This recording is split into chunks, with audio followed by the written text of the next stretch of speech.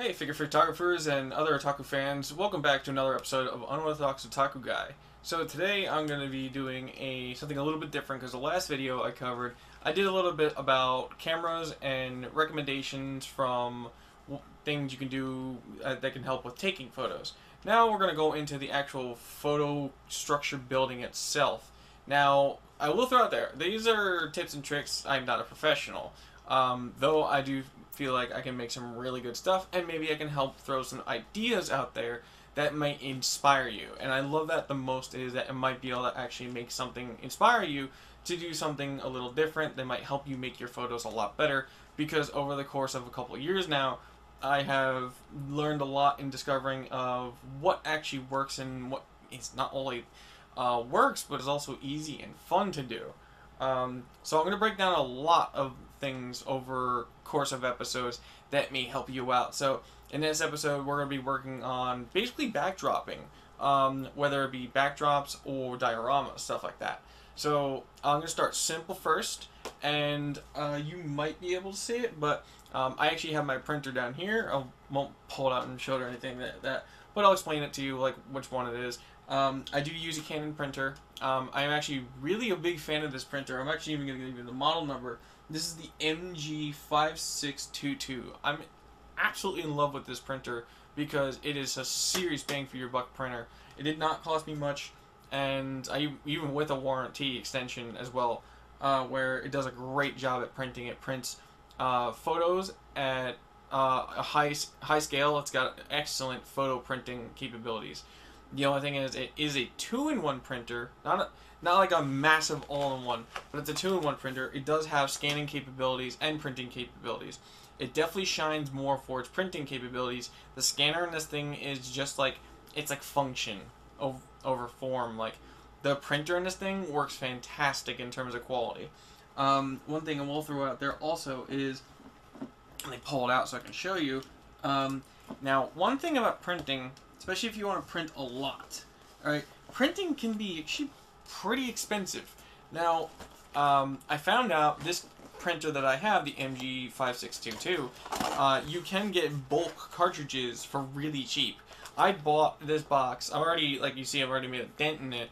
I bought this box for like 20 to 25 bucks tops. That is literally like a major fraction of what it would cost to buy this ink normally at the store. Buy in bulk, buy them online. I bought these on eBay. They have done me really well. I've had one bad cartridge so far, which is not a bad ratio because I've used quite a few of them. Quality, they work fantastic. They work like the real thing. They have the chips, so they function with the computer in the printer, so there's no issues there. So, that covers ink there if you're thinking about printing a lot. And I do. I love printing a lot. So, not only whether it be just, I love printing decals and stuff like that. Cover that another time. That's not really that important for figure photography. Maybe on occasion, maybe. But also, like, you know, just art prints in general, because I make art prints out of my work. But also backdrops. Now, going over, before I even show you the type of paper and whatnot, here's an idea. So recently I had a Metal Gear Solid 1 in the aspect of doing Snake skating on Big Shell from PlayStation 2. Alright, so on Big Shell, I found a good shot that I can print out. This is matte photo paper used for this backdrop here. Alright, and you'll see in this shot here, this one is done with Snake. That's the one I edited together, and that's the backdrop that was used for that shot. Now, in this next shot here, you'll see this is a jungle scene, printed on matte photo paper as well. And you'll see here was used as a backdrop for my shot of Snake and Motoko in like a Jurassic Park Jeep. Kind of like going with a Jurassic Park theme right now, especially because there's a movie around the corner. Figured to go with the theme. It's pretty cool. And I just customized a Jeep recently for Figmas, which was really cool. I'll cover two more here, which is really cool, so you can get the idea of how useful and effective these are. I made this really creepy and eerie shot using this beautiful red tree background here, printed out in matte photo paper, and all these shots I edit in Photoshop too, so change them up quite a bit. Found quite a few of them, and you can just make a cool backdrop yourself. And then you'll see it was used here in my shot of the creepy wooded photo of Rem, where I made it seem like she was like this bloodied forest.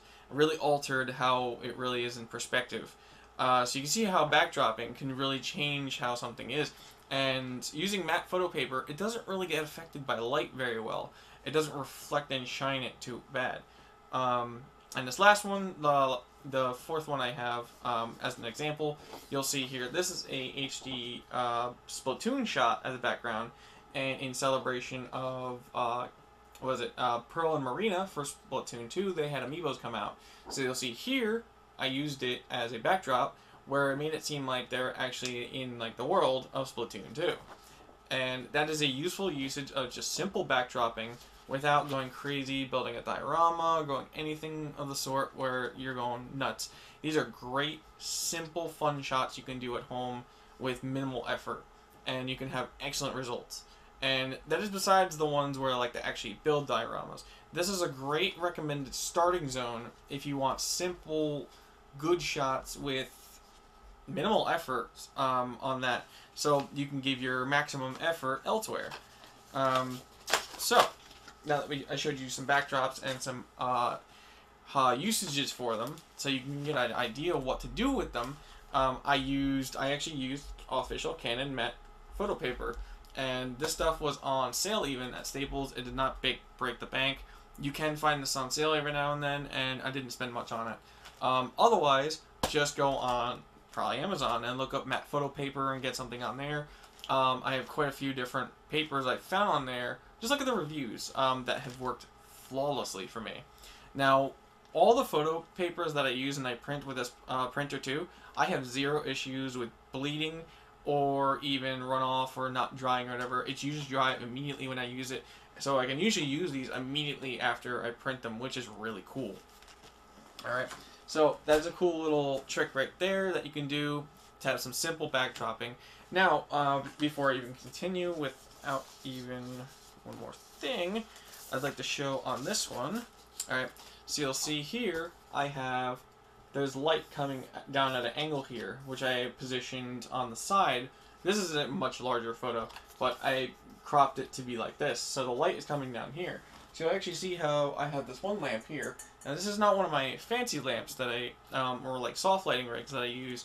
I'll get into lighting on a different episode, but you'll see how even putting it into your backdrop, I made sure the light was coming in over this area and made it seem like it was part of this shot, making this a little more believable that this is actually the backdrop.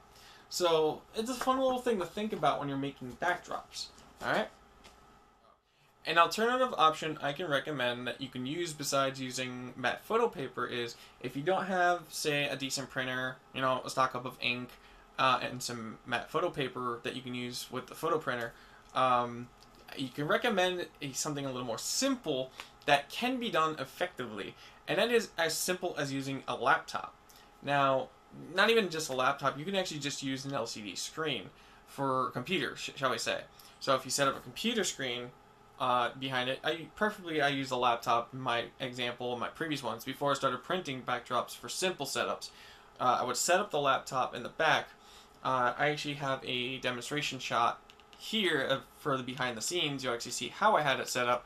Thankfully, I had one of these shots taken. Hopefully I do, so you'll actually see it right there. And you'll see that I have the screen set up behind everything that I'm setting up on the base of the laptop itself. So the laptop screen is being the backdrop. Now, on the downfall is the fact that the LCD screen used for that is reflective. It's got a glossy type finish to it.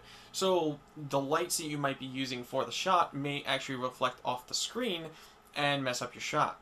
So if you are really careful, you can angle the lights nicely where they won't shine off and reflect and ruin the shot. You'll see in an example here, this is actually a really good shot I took. It's not remastered yet, but you'll see at current state. This shot here was used with the LCD backdrop. It's actually the same behind the scenes shot. It's a shot of Motoko sneaking up on a soldier on a rooftop in terms of ideal in the world of Ghost in the Shell. And try to set up the lighting in terms of the fact that it's like a well-lit roof in the middle of the night. and it's got, a bunch of pieces used to simulate that type of feel and experience, which is really cool, and it was really simple. So if you don't have, say, a lot of materials, like, like I say, an ink, photo printer, and photo paper, you could simply get away with just using a laptop screen. It's really using, effectively, some, just creativity at that point, seeing what you can use. Now, it's not even limited to just that. Now, on occasion, you'll actually see I may have one or two around.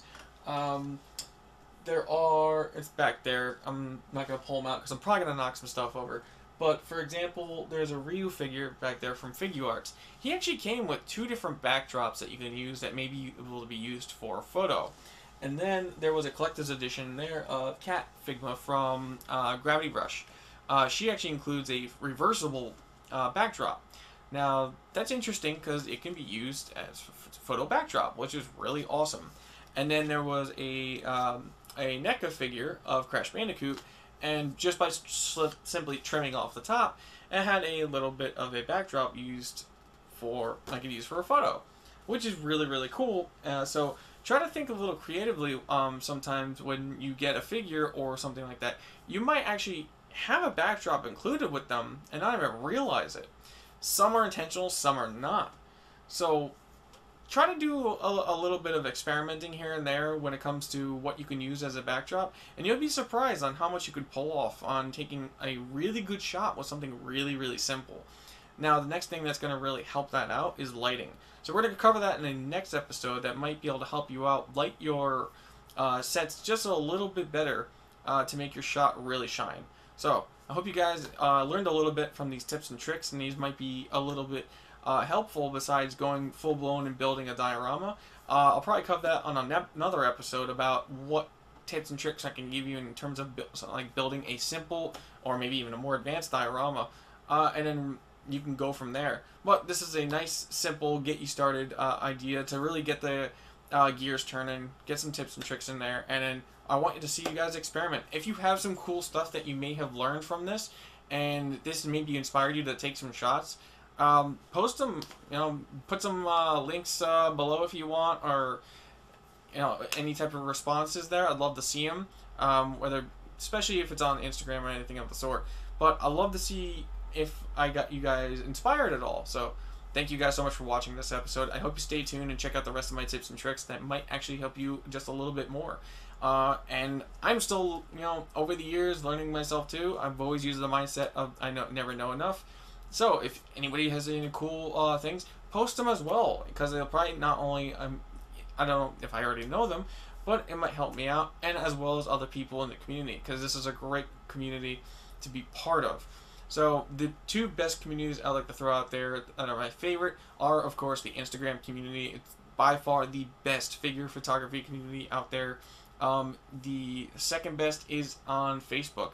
It is the Figma International Facebook group. I have never been part of such a wonderful group before besides this. Absolutely love it. If any of you are on there, are watching this, thank you so much for chiming in. That is such an awesome group. A little on the not safe for work side, but fantastic people nonetheless, and they're always willing to help you out. And then lastly, to be honest, it's really not that bad is DeviantArt. The ones that really aren't stellar are Tumblr is a pretty quiet activity, as well as Twitter. Not so much activity on there. It's kind of like hit and miss. There may be some on there. I might be just missing them. So if you know any wonderful ones, of course, share them. So until the next episode, thank you so much for watching, and stay unorthodox.